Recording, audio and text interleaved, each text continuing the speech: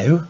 Now, Georges Franju's Les Yeux Sans Visage, or Eyes Without a Face, made in 1959, is definitely more art house than exploitation, and I cannot praise it enough, and it contains some sumptuous haunting imagery. Go find this one. Anyway, it was this masterpiece of French New Wave that resulted in a few cash-ins, and of course, exploitation rip-offs. These imitations dwelled on the perverse marriage of sex and surgery, and spawned a small legion of imitations of varying quality. Jess Franco gave us Dr. Orloff, which he created in 1962, and the diabolical Dr. Z.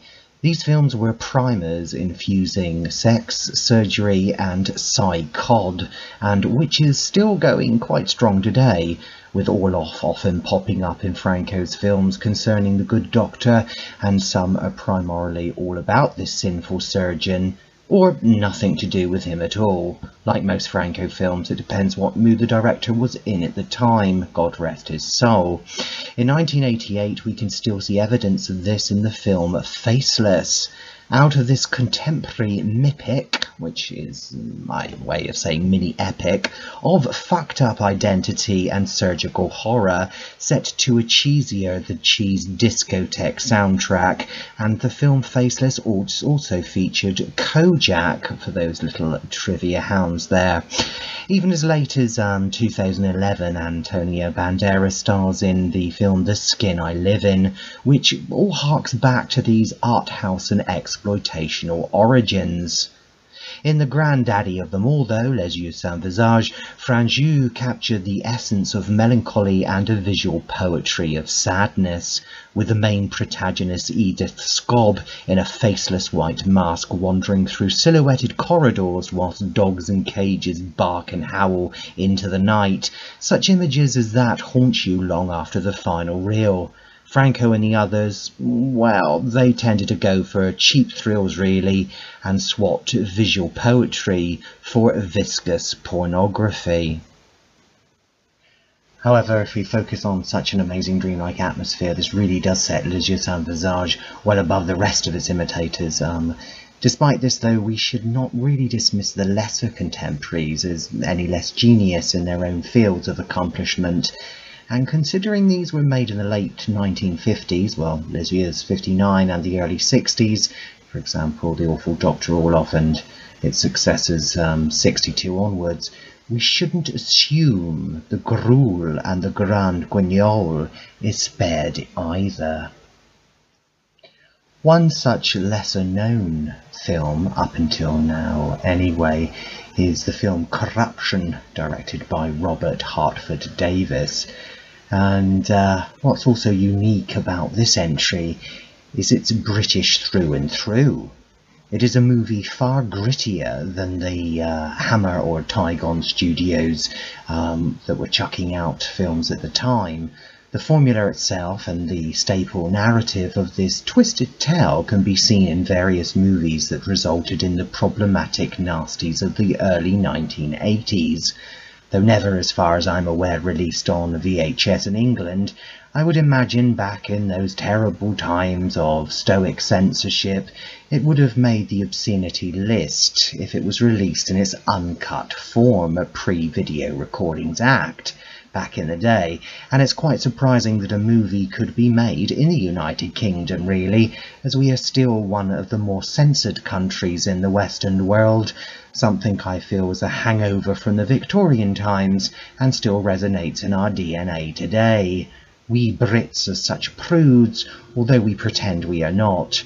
Look at the terrible age verification debacle over pornography nowadays, which is nothing more than prudish provincial attitude disguised in a protect the children overcoat. But back to Corruption. In 1967, the press books and posters screamed out that Corruption is a super shock film. Corruption is not a woman's picture. what can definitely be stated is that we are dealing with one of the most enfant terrible of 1960s horror cinema up until that point, especially for the UK. What the censors at the time worried what the horror genre could evolve into is epitomised in corruption, and managed expertly so. Several no-nos litter the film, and taboos of the age are boldly flaunted. The prostitution of swinging London is represented, the hedonism of the current youth culture, mad surgeons and violent youth gangs added petrol to flame. For 10 years such was corruption's notoriety that it was used as a benchmark on just how vile a film can be. Corruption was also an independent production released via a major studio, namely Columbia, that took many a critic off guard. If the film's marketing had boasted Cushing as you've never seen him before, then for once this would be most truthful. Peter Cushing plays a character unlike I have ever seen in any of his other movies, and to see just how warped and twisted his character is and becomes, then always ensure you see the continental or uncut version, which was exported to more liberal markets overseas and was known under the title Laser Killer. More on that in a bit. So what of the plot? Well, we've got Sir John Rowan, played so eloquently by one of my favourite actors, Peter Cushing, and Sir John Rowan is a wealthy, talented surgeon. John is happily in love with Lynn Nolan, played by the beautiful Sue Lloyd. Remember her from Crossroads? Who is his fiancée and part-time model. Sir John is clearly out of his depth as he is dragged to a swinging 60s wingding party. Though Sir John looks ill at ease and his wing has truly lost its ding, he suffers in silence, as he will do anything for Lynn.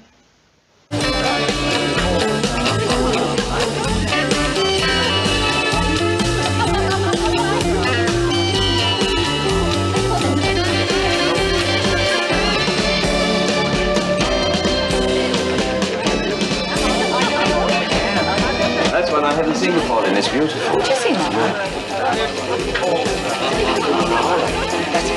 Hi! Wait a minute, will ya? Lynn, baby. How are you? What's a girl like you doing in a place like this, huh? This is John Rowan. Huh? John, this is... How do you do? Oh, what's this, This a raid? camera made me famous, sweetheart. John's a surgeon, darling.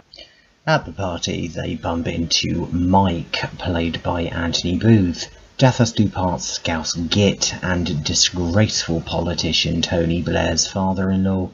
Mike is quite obnoxious and insists on snapping away at Lynn, much to Sir John's chagrin. When things get a little bit too full on, with Mike wanting Lynn to lewd it up in front of the camera, Sir John intervenes. A small fight ensues. One of the lamps used for lighting crashes down on Lynn's face, severely charring the flesh and rendering her scarred for life. Sir John blames himself and carries the cross of this burden of the unfortunate incident. The solution to Lynn's predicament, that is slowly impacting on her sanity, is a revolutionary laser treatment created by Sir John. It is also established that human pituitary glands are needed as grafts. The problem faced, of course, is where to get them from. After using a cadaver for this purpose initially, Sir John feels that something a little warm-blooded is necessary. So he goes about brutally killing a whore and then a woman on a train. These, in fact, are extremely nasty little vignettes, with Peter Cushing giving all he's got in the sleaze stakes, and it is rather bewildering because it's a character that I've never seen him play before, only probably in Frankenstein Must Be Destroyed in the rape scene, which is also rather ugly. In these scenes, Cushing gives it gusto, and he almost salivates as the red stuff is smeared all over the victim's breasts. Now, this is a marriage of sex and violence that can also be seen in Derek Ford, who wrote the screenplay, his other hardcore masterpiece known as Diversions, which was made in 1976. Diversions also uses the methodology of graphic sex coupled with extreme violence, and in this film it is rather jaw-dropping at times. This is a few handful of hardcore pornographic films made by Ford in Kent, England, an upper-class suburban area on the commuter belt to London in the United Kingdom, home to many snowflakes now and la-di-dahs for those not familiar with it. This film came about, I mean, we're going to get back to corruption in a minute, but the film Diversions came about because in the 1970s, when Mr. Ford and others in the bump and grind field of cinematics anticipated a hardcore boom in Britain after Deep Throat in America, which, as we were talking about the UK, never actually surfaced, they made these films like this and was hoping that they could be sold to great lucrative benefits. The issue there, as we said, it never surfaced indeed, because we Brits like our porn neck up and knees down, don't you know? Anyway, back to the movie. In fear of their safety, in light of the killings, and in doubt of their sanities, Sir John and the beautiful Lynn head for a remote seaside house, as far away from the maddening crowds as possible.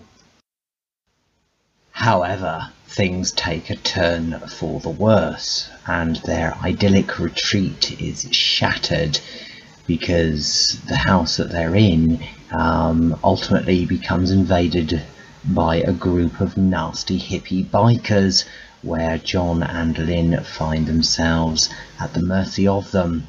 One spiteful scene in particular has Lynn held back by force as a brandy glass is placed over her nose and mouth, obstructing her airflow to almost pass out. This invasion into Lynn and Sir John's narcissistic environment spirals out of control, ultimately leading to the justifiable apocalypse.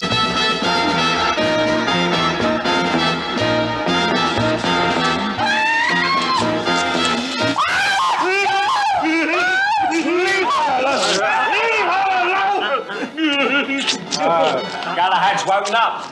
Where's the girl? She did come back. Well, where is she now? I don't know. I tell you.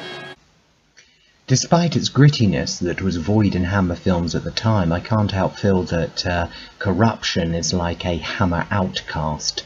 Initially sent to obscurity for simply going too far, Corruption, when initially released, caused a negative reaction upon its distribution. One write-up commented, "An example of degeneracy to which the cinema can sink in its efforts to satisfy an apparent box office demand for horror and sensationalism." More focus was placed in these reviews on the graphic content than the unusually fresh warts and all approach that the movie had adopted. Bearing in mind all UK audiences were used to at this time was fangs, bats and the tepid guignol of Hammer, and a bit of tit if you were lucky. Although I'm a big advocate of the Hammer legacy, wonderful, wonderful films, where Corruption is concerned, we can see it is in an entirely different sphere, a different breed, to be honest with you. The film is such an intense piece, especially by late 1960s standards, and somehow it seems to echo future Italian nasties, which laid the gruel and misogyny on thicker for the 70s, 80s thrill-seeking audiences, especially towards the end, where the end of the film, where it has a dalliance with the home invasion theme. Home invasion films are pretty nasty pieces of work, to be honest with you, but more grueling pieces would be, what came of this would be something like Last House on the Left and House on the Edge of the Park, and the film Hate Crime, which was banned outright in the UK in 2012 and remains in this state to this date by our censors. Thank God for the internet. What is most interesting are the two cuts of the film, the standard UK Corruption and the infinitely nastier Laser Killer, the continental version or European cut as it is sometimes deemed. As mentioned previously, this contains some real out-of-character extraordinaire from Cushing. As a true professional, Cushing plays this character with gusto and quite unique, as he's played nothing like it before or since, with all the menace and passion as one can find in easily any of his Frankenstein Van Helsing roles. The first instance, of course, as we've mentioned, appears with the prostitute as Sir John leaves his aesthetic surgical utopia for a squalid dive in London. There we meet his first victim, a peroxide stereotypical old hooker. In a gobsmacking sequence, Sir John flips, knocking several bells of shit out of her before producing a huge knife which is used to sever the head from the body. An amazing sequence where Peter Cushing plays the lascivious psychopath with such startling relishness and perversion, it almost engulfs you. The outstanding and frenetic jazz score also adds to the delirium of the whole scene and jaded hedonism witnessed here. The second involves some poor unfortunate woman on a train who receives much of the same treatment and has a corpse stuffed under the seat for good measure. The above uncut footage was denied ever being shot. Why? I am at a loss, as there is nothing really embarrassing about these scenes. They are intense, admittedly. It's true to say that Cushing had done nothing like this before, and maybe felt the extremity had gone a little too far over his moral boundary. This still seems a shame that the scenes had to be excised, as it adds so much to the undertone of decay and destruction caused by narcissism, so important to the movie's tone and message. Early references indicate that these sequences were presumed lost. Fortunately, it was only a matter of time before they cropped up in a French subtitled print released on VHS in its Laser Killer guise. Remarkably, all the nefarious footage was there, and only now has this version been released in an exquisite print courtesy of Grindhouse Releasing. Corruption, until its release on this magnificent Blu-ray disc, seemed to be a lost entry in British cinema, something that was like poo-pooed and swept under the carpet. And what wasn't noticed is that this could have pioneered the way in which horror movies were perceived and executed in the future in the United Kingdom, but it never quite made it.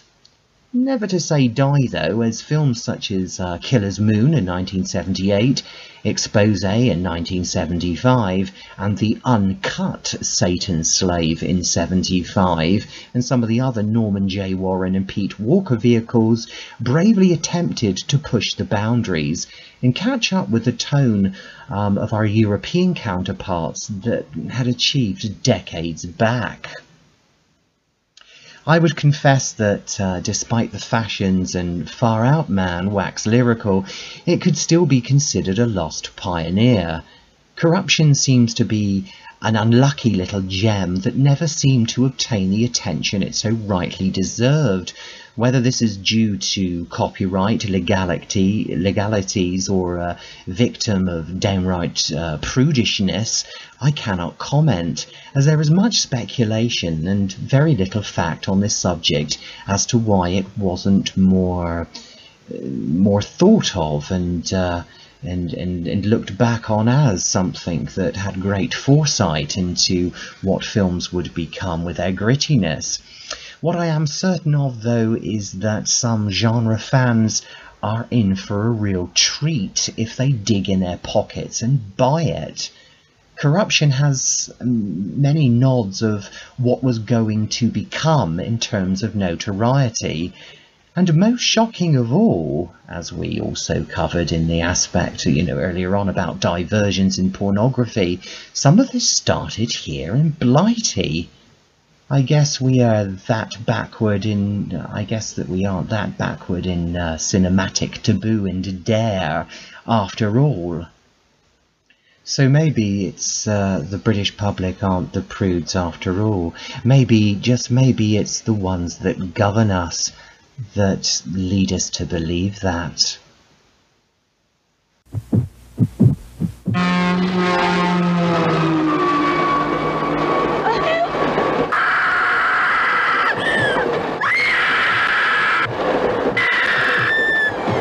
No woman will dare go home alone after seeing corruption. Run. Run. Run. You can't escape the shock, the terror of corruption.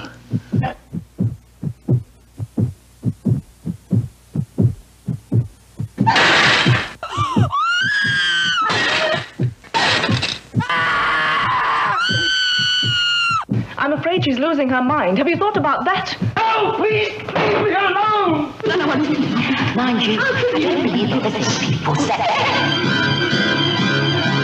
No woman will dare go home alone after seeing corruption. I'll call the police. I'll tell them you're mad.